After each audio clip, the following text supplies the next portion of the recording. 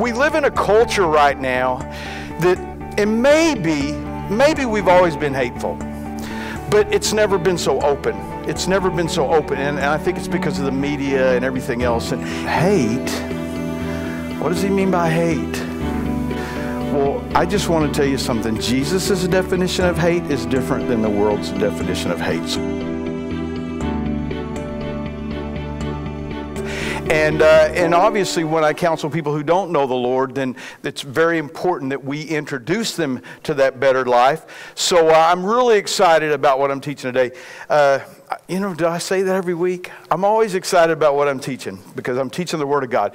I'm calling today's message, this is Jesus Creed number 3, and I'm calling this message Tempted to Hate. We live in a culture right now that, and maybe we've always been hateful, but it's never been so open. It's never been so open, and I think it's because of the media and everything else. And I just tell you,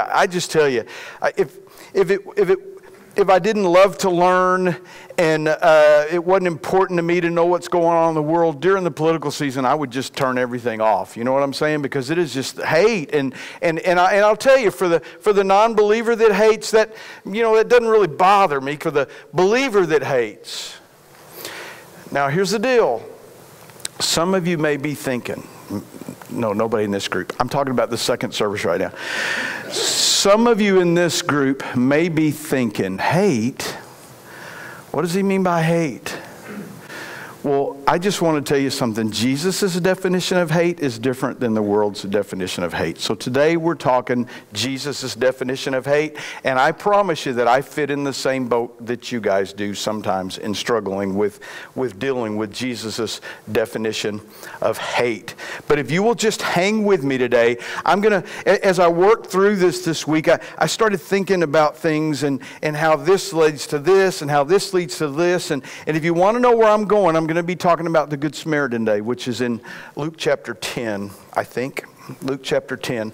And then I'm going to share a couple of other verses, but let me just let me start off with a little bit of review in this Jesus Creed. We know that the Jesus Creed is 4 words, right? 4 words is the Jesus Creed. What is it? Love God and love people. That's the Jesus Creed. And the reason we call that the Jesus Creed, because that's the principle that we live by. That's what the principle Jesus lived by, and that's what we live by. And Jesus really changed things, because in the Old Testament, they had what was called the Shema. And the Shema was a prayer that Jewish kids learned before they could say Dada. You know, before they say Dada, and it was to love the Lord your God with all your heart, soul, and mind, and then some other verses that were in there, and that was just a part of what they did. So when Jesus came along, he took that verse out of Deuteronomy, and then remember we talked about have you ever thought you'd like a verse from Leviticus? Well, we have one from Leviticus, because Jesus took that teaching from the Old Testament in Deuteronomy, and he added to it from Leviticus. It says, don't speak of revenge or bear grudge against a fellow Israelite, but love your neighbor as you love yourself. So Jesus put those two together from the Old Testament, and he came up with the Jesus Creed. And he said, look, if you will live your life according to these 2 rules, all the other rules, it just simplifies and it clarifies, doesn't it? It doesn't it to you? It does for me.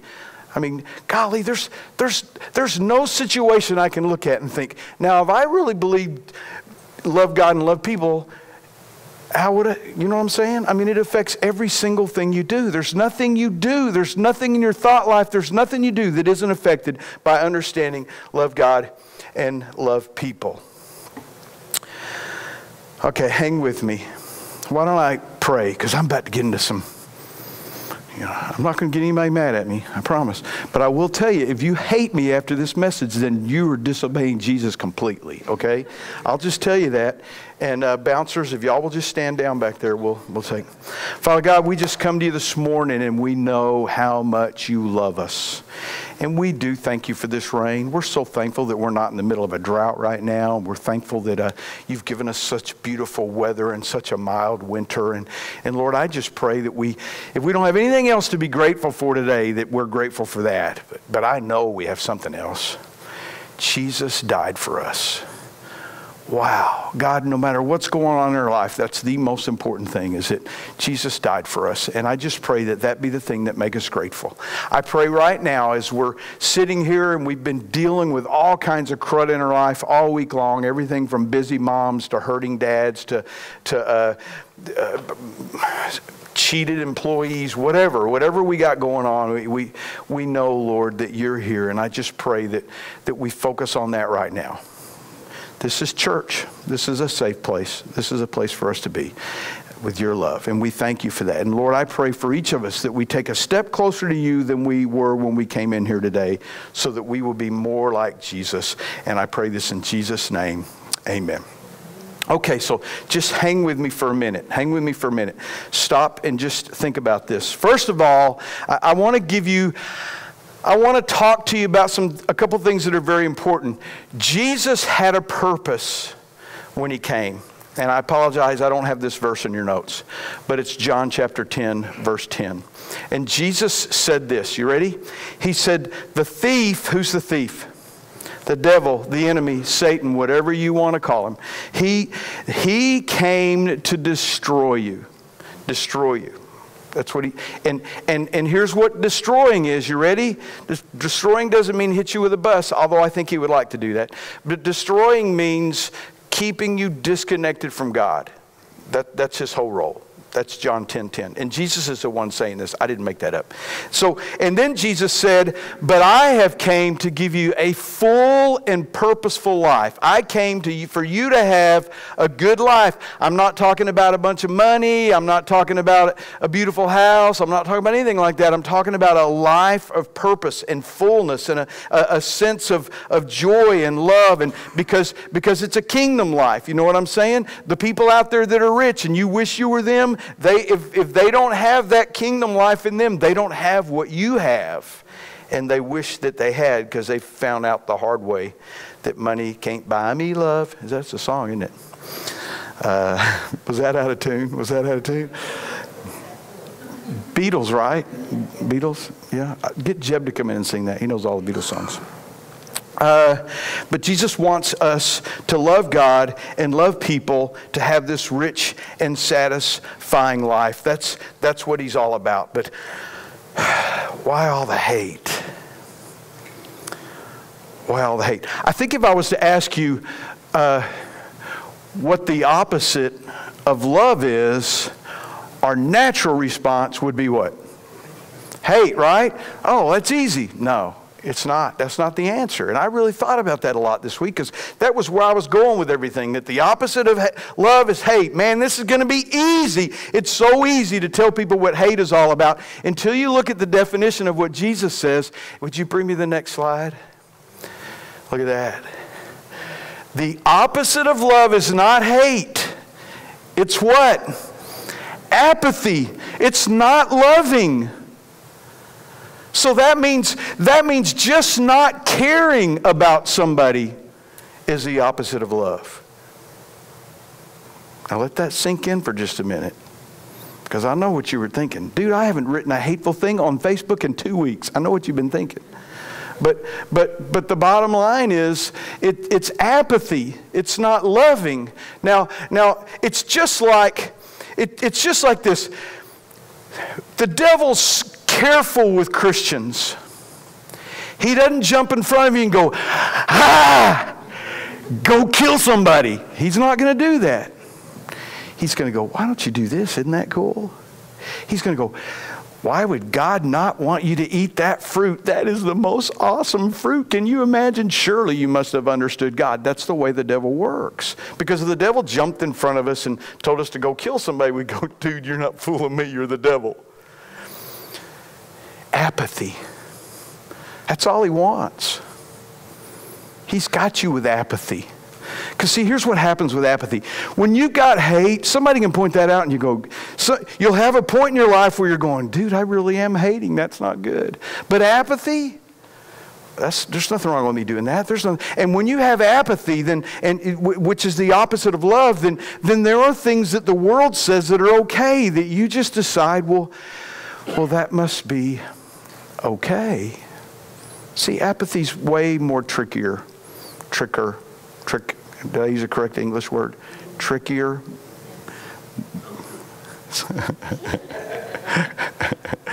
Thank y'all for appreciating my ignorance. We think though that we know love. We love mom. We love grandma. We love triple chocolate cake. Have you seen that thing at Tom Thumb that's like, you know what I'm saying? I mean, we have this thing about love, but we've got to realize is that real love, we know what real love is. Love is patient, love is, it's learned. It's learned.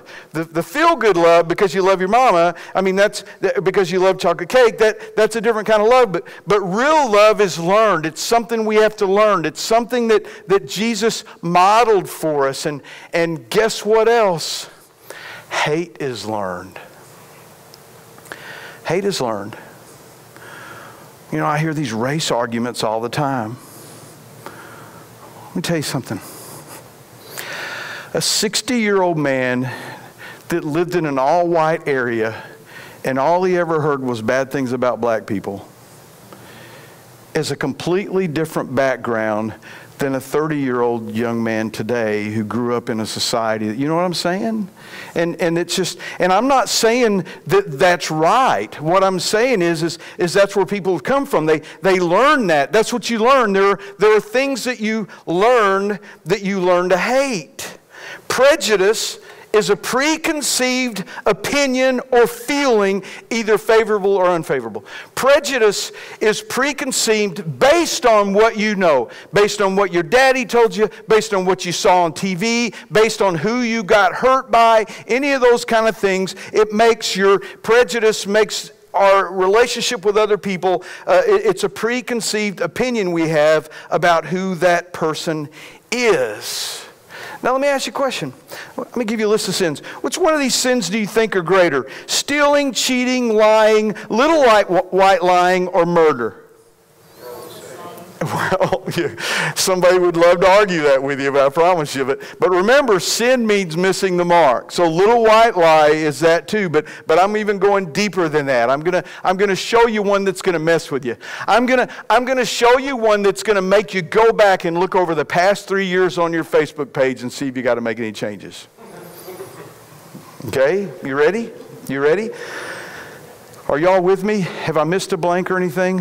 Have you got Matthew 5:21 next? All right, here we go. Matthew 5:21. Jesus said, you guys have all heard what your ancestors were told. You know, Moses' laws.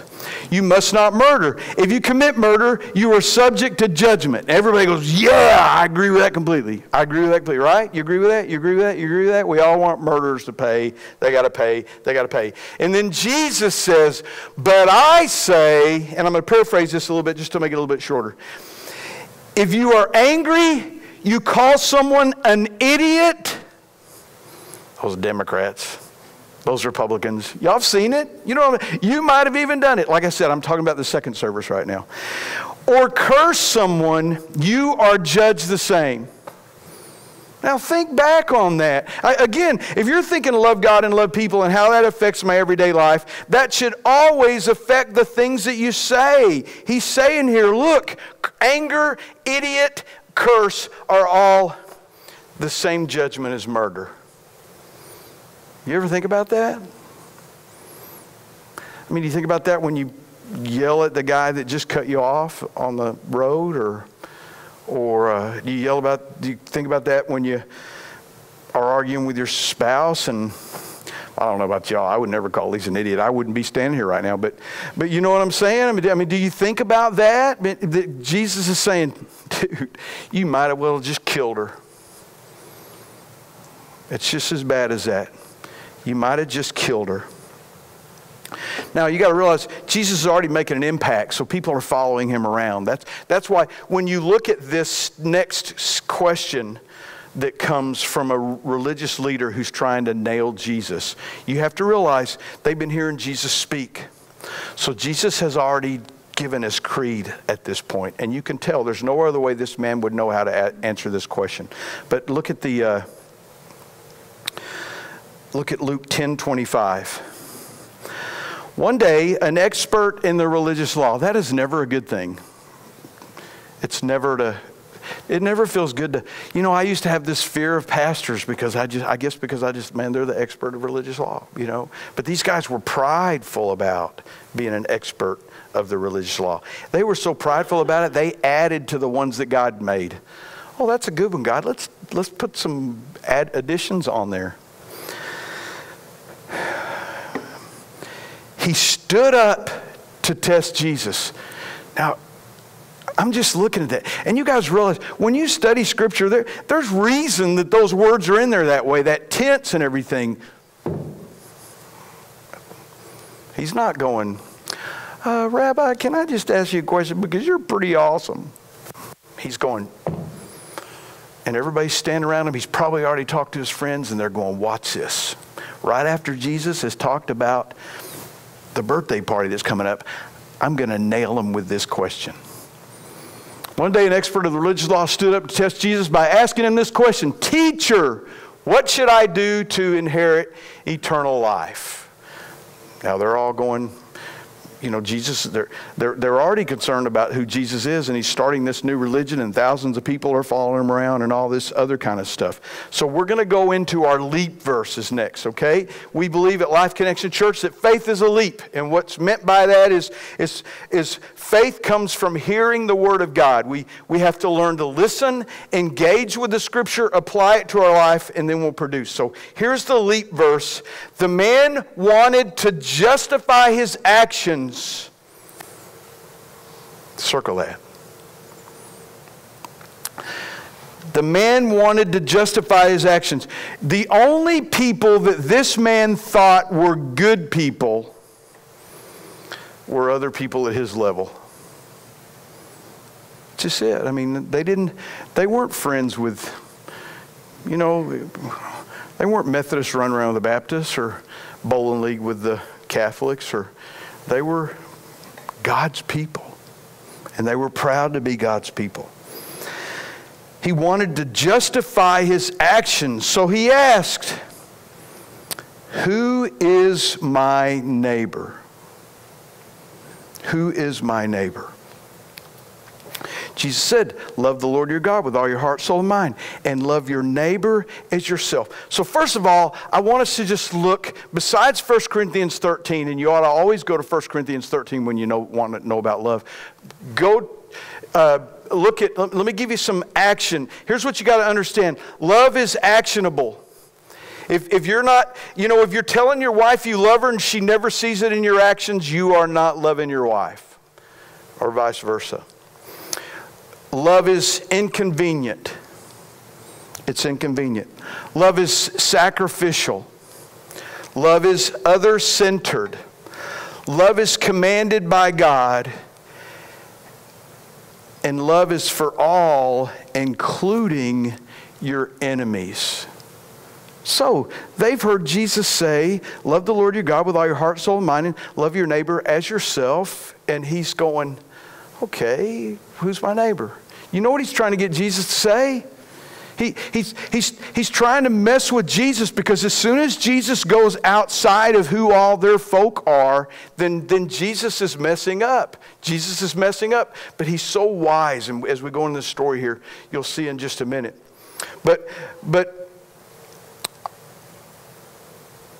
look at Matthew 5:43 and 44. You have heard what the law says, love your neighbor. Now that seems easy. And hate your enemy. But I say, love your enemies. Pray for those who persecute you.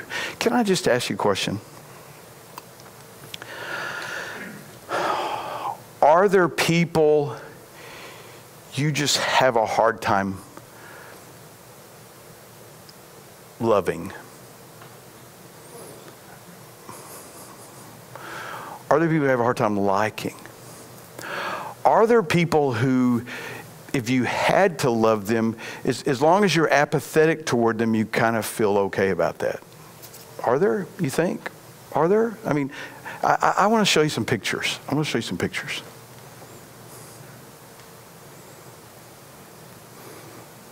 Drug user, illegal immigrant,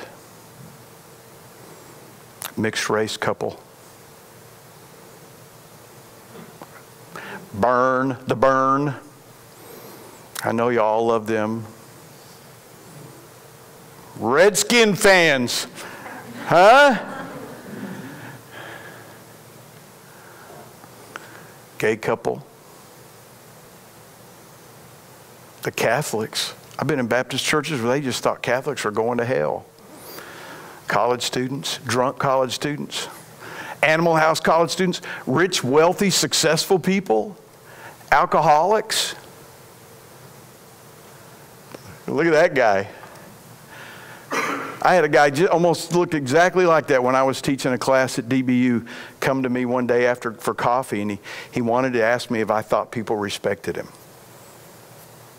And the reason he did that was because I loved and cared about him enough and that he thought he could come ask me. And I told him, no, the way you look, people don't respect you. He came back to class completely cleaned up the next time. You wouldn't even have known it was the same guy, all because I loved him.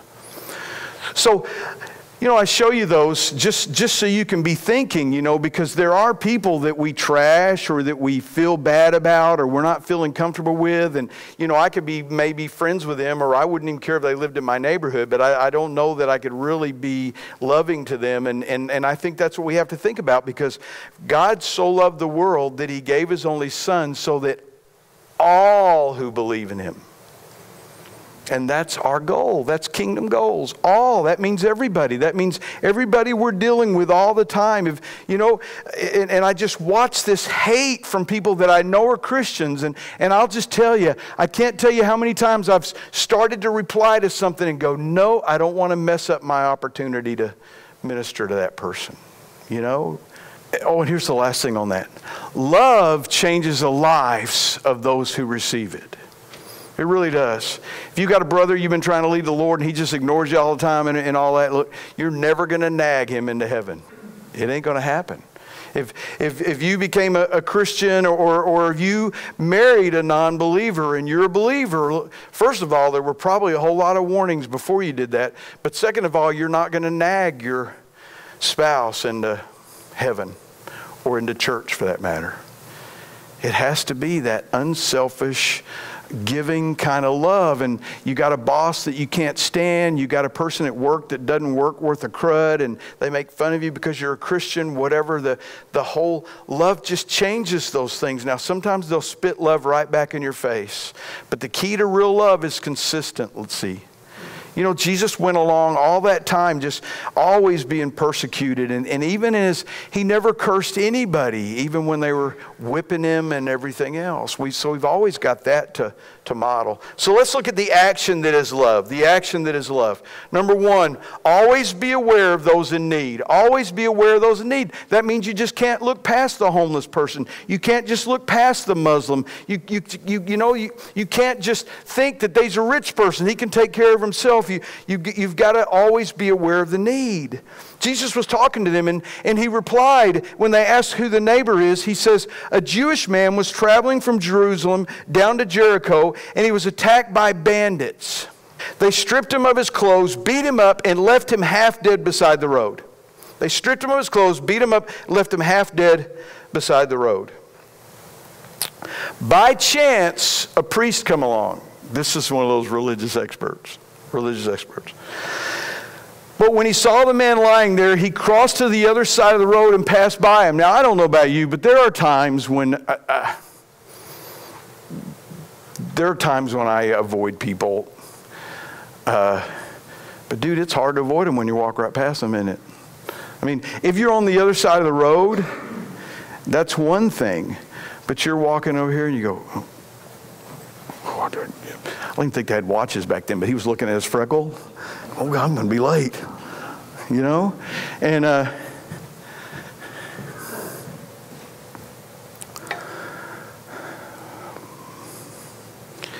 And then a temple assistant, another religious leader, walked over to him, looked at him lying there, but he also passed on the other side. Now, let me tell you something. You know what I love about riding motorcycles? Besides when you drive by a barbecue place, you can smell them cooking. Everybody is your brother that has a motorcycle. Not the moped guys. Nobody even pays attention to the moped guys. But when you're riding down the road, every time people will go out of their way to wave at you. I stopped one time to wait on somebody. 3 different motorcyclists stopped to ask if I had trouble and I needed help. It's a brotherhood, you know, because we're rebels. We're rebels. So we got to be brothers, because people hate our guts and they just like our rides. But here's the deal.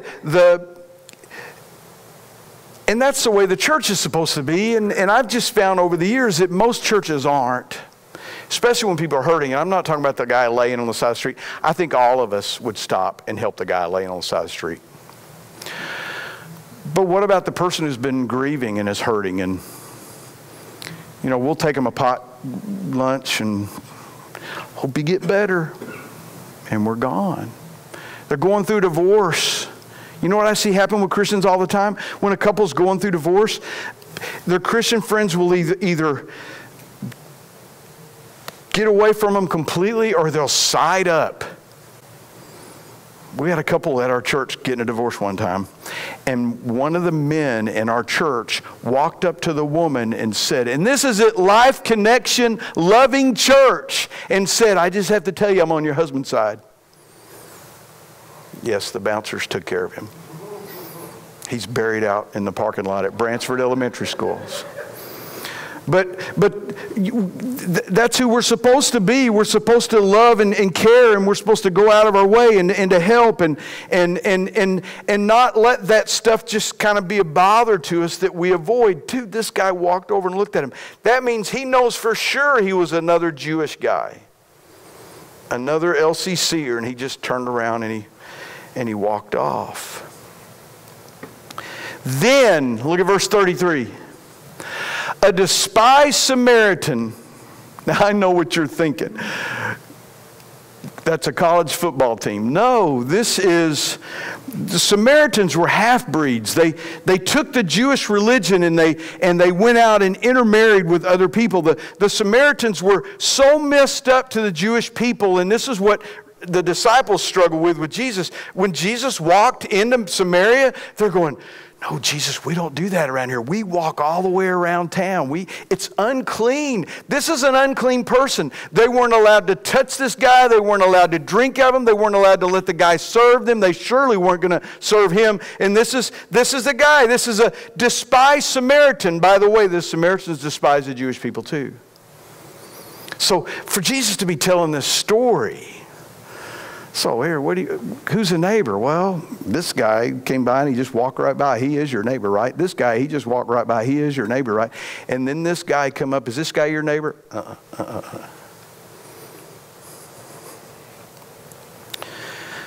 He saw a need and went to help. Number 2, take action even when it's inconvenient. Take action even when it's inconvenient. Going over to him, the Samaritan soothed his wounds with oil and wine and bandaged them. Then he put the man on his own donkey and took him to an inn where he took care of him. Pretty amazing, right? Nowadays, you hop them in your car and you take off and dump them at the emergency room, and that's pretty easy, right? I mean, all the emergency rooms will take somebody if you dump them off like that. But this guy took him, picked him up, took him on his own donkey. Guess what that meant? He had to walk.